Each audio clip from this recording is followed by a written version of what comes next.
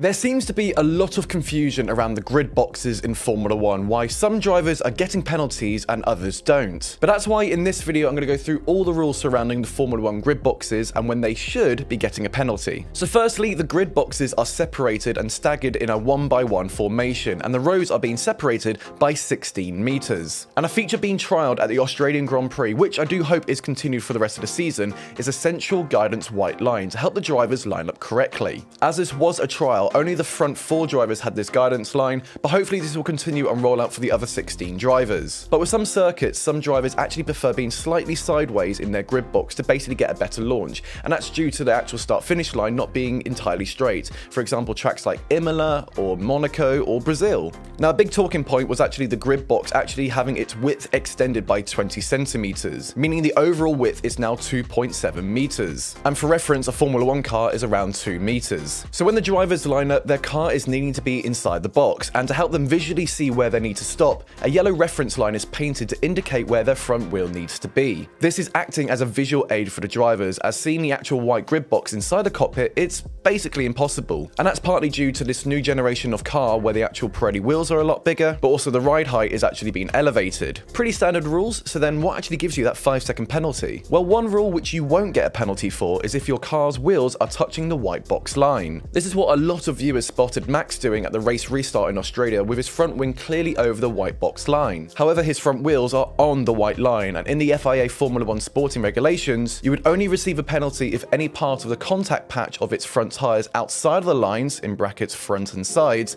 at the time of the start signal. So yes, the Formula 1 wheels can touch the grid box white line, however it's such a small margin of error, and if you just go slightly across it, then bang, you got a 5-second penalty. But this also slightly refers to when people have done a false start before and haven't received a penalty because they've kept it within the box and there wasn't enough movement to actually trigger the onboard transponder, and therefore didn't receive a penalty. For example, with Bottas in Hungary in 2020, he did a small jump start, but the sensors in the track didn't detect enough movement but remained within his grid box, with the regulation stating, move before the start signal is given, such judgment being made by an FIA approved and supplied transponder fitted to each car. And so by breaking these rules, like Alonso in the Saudi Arabian Grand Prix, we can see here that Alonso's left wheel is clearly over the line, which is the reason why he received a 5-second penalty. But it's for reasons like this why the grid boxes have been extended and why the guidance line is being trialled. But I do need to factor in here that there are clear other examples of other drivers breaching these rules and seemingly just getting away with it. But that's where the decisions lies with the FIA stewards, who should be treating all drivers equally no matter your starting position on the grid. But I'm interested to hear your thoughts on this because it seems to be an ongoing issue. Let me know if you think the FIA need to do more on this, or if you think the drivers as of Australia have got it all sorted and they need to just work it out themselves. So let me know down in the comments below. But thanks very much for watching. I hope you enjoyed it, and I'll see you next time.